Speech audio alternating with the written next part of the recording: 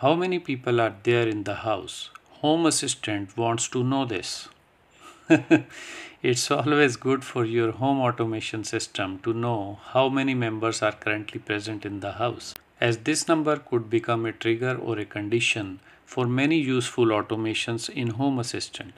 For example, if no one is at home, it can automatically turn off all smart devices and set the house to away mode. So in this video, we will create a member counter in Home Assistant. Let's get started.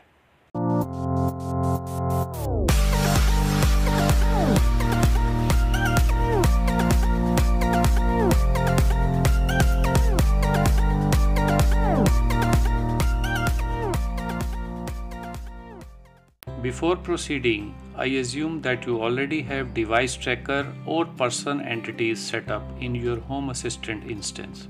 To create the member sensor, we will create a template that will check the state of each person in the house to reach at the final number. To create and test our template, go to Developer Tools and click Template. When you first open this page, you will see a demo template already in the Template Editor section. Just select all this content and delete it, and now we have a blank template editor. Let's now write our template here. To track all the person entities, write states.person. To check their states, write map attribute is equal to state.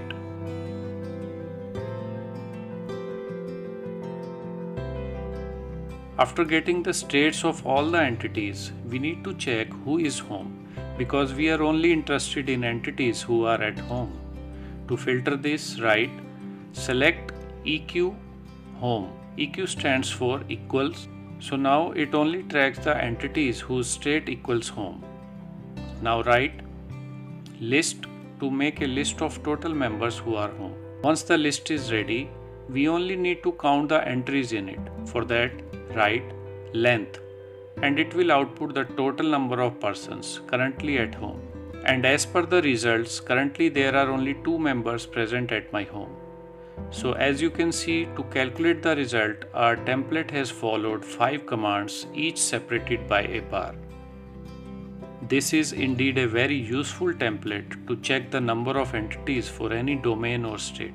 For example, if you want to check how many switches are on, simply replace person with switch and replace the filter home with on, and it will output the total number of switches that are on at this moment. You can get switches with off state also, or you can know how many of them are currently unavailable. So you can play and modify this template as per your imagination. Now let us come back to our point. Our next step is to create a sensor using this template, which will report the result of the template to Home Assistant. For that, first copy this template. Now open configuration.yaml file. In this file, under sensor header, create a new sensor named member count as shown here.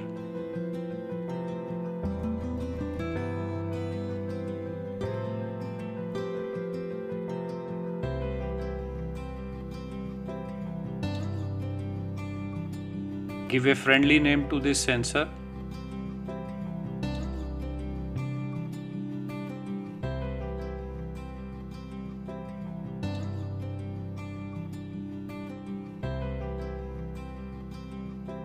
And in value template, paste the template that we have just created. That's it. Now save the file and restart Home Assistant.